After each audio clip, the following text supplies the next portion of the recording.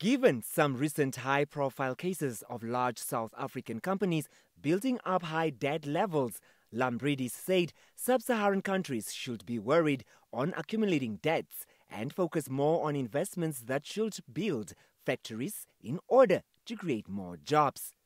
Governments need money to invest in infrastructure, in schools, to build new roads, etc. And generally, when the country doesn't have its own money, it needs to go out and borrow that money, and that can be sort of hugely beneficial because you could borrow money, build schools and factories, and then pay back that money to the lenders and uplift your economy and your community. But if that money is invested badly, so you effectively squander the money on bad projects, etc., then you have no economic uplift. You then have no taxes with which to pay back the money to the lenders.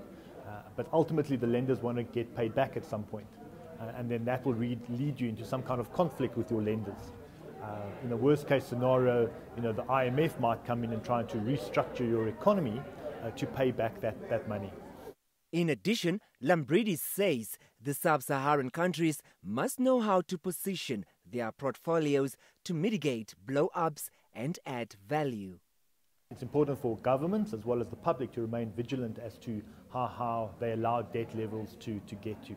And these rating agencies that we often talk about, they effectively are individuals that work out how much debt a country can actually take on. And what they've been doing for the last 3 to 4 years is sounding the alarm bell on South Africa and Namibia to say, look, bear in mind your debt is getting worse and worse. So South Africa, for example, their debt has been downgraded to junk status.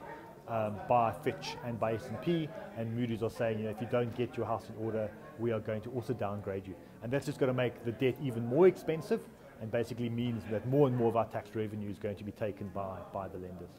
Lambridis emphasized that free cash flow yield must be taken into consideration how solvent or financially capable a company is, should the need arise to access cash quickly to take care of debts or other obligations, in the event the company needs to be liquidated.